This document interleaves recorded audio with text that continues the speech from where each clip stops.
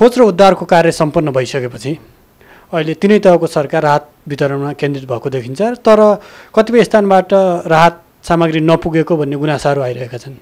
के राहत वितरण गर्न नसकिया हो? अहिले हामीले जस्तो एकद्वार प्रणाली भनेर स्थानीय तहबाटै राहतका कामहरू गर्ने र त्यहाँबाटै तथ्याङ्क सङ्कलन लिने, किनभने स्थानीय तहमा जनप्रतिनिधिहरूले चाहिँ मान्छे चिन्नुहुन्छ, को चाहिँ भिक्टिम हो को चाहिँ होइन भनेर, र अलिकति काहीँ जनशक्ति कम भएको हिसाबले अथवा काहीँ चाहिँ हाम्रो सुरक्षा निकायको पहुँच अलिक असहज भएको हिसाबले काहीँ राहत कम भएको हुनसक्छ। पुग्दै नपुगेको त काहीँ पनि छैन। तर अब कति दिन भइसक्यो भने लगभग 6-7 दिन भइसक्यो। अब राहतका सँगसँगै अब पुनर्लाभका क्रियाकलापहरू अगाडि बढाउनुपर्छ। तथ्याङ्क सङ्कलनको काम हुँदैछ।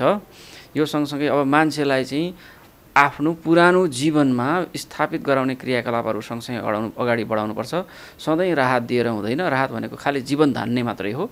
त्यसो हुनाले अब कृषि, पशु, स्वास्थ्य, शिक्षा लगायतका सबै क्लस्टरहरूले अब रिकभरी तर्फ उन्मुख हुनुपर्छ र राहतमा काहीँ कमी कमजोरी पुगेका छन्, सामान पुगेको छैन भने तिनीहरूलाई पनि सम्बोधन चाहिँ गर्नुपर्छ। केन्द्रीय विपद व्यवस्थापन कोषबाट कुनै रकम झिकिएको छ या छैन, अथवा जिल्लामा विपद व्यवस्थापनको लागि के कस्ताहरू र कुन कोषले रकम अभाव त्यस्तो केही समस्याहरू छ कि छैन? अहिले शीघ्र पुनर्लाभको कामको लागि अति आवश्यक पैसाहरू जिल्ला विपद व्यवस्थापन कोषबाट पनि खर्च गर्ने, स्थानीय तहहरूबाट पनि खर्च गर्ने, प्रदेशले पनि केही रकम दिएको छ, त्यो सबै खर्च गर्ने भनेर हामीले भनेका छौँ। हामीसँग पहिले नै हामीले पठाएको केही रकमहरू स्थानीय जिल्ला स्तरमा थियो।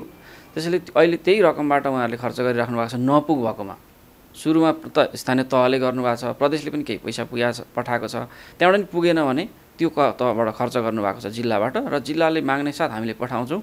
अहिलेसम्म जिल्लाबाट त्यसरी माग आएको छैन। सङ्घले चाहिँ वितरण गरेको छ कि छैन राहत? जुन जिल्लाबाट गर्ने भनेकै सङ्घको त्यो हात हो, जिल्ला चाहिँ सङ्घको हात हो, त्यही मार्फत हो। र सङ्घले आफै भनेको यहाँबाट केही लगभग 13,000 थान जति त्रिपालहरू, केही म्याट्रेस, अनि रेड क्रसबाट अरू 5-7 हजार थान त्रिपालहरू र केही अरू सामग्रीहरू खाद्यान्नका, अनि यो NFRI भन्छ नन फुड रिलिफ आइटम्सहरू पठाएको हो। र तत्काल आवश्यक सामग्रीहरू जिल्लालाई तपाईँ आफै व्यवस्थापन गर्नुहोस्, चाहियो भने हामीले पैसा माग्नुहोस् सङ्घको तर्फबाट भनेका छौँ। उहाँहरूले अहिले आफै व्यवस्थापन गरिराख्नु भएको छ।